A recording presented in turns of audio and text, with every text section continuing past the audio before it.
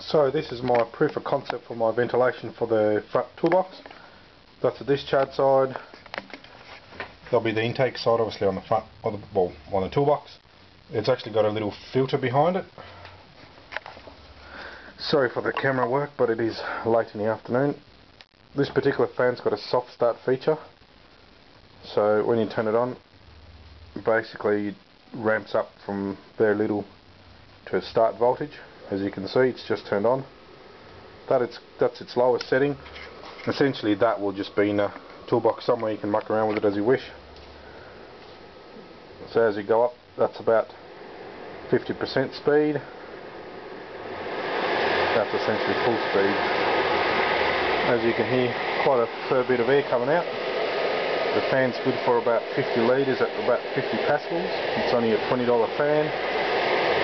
I'm intending on running it probably somewhere around a half speed on a normal basis, which will be about this speed, and on really hot days or what have you, it gives you the opportunity to crank it up. Basically those grills will go in the actual toolbox right up high. Hopefully won't get too much water in it and all that sort of stuff, but see how we go.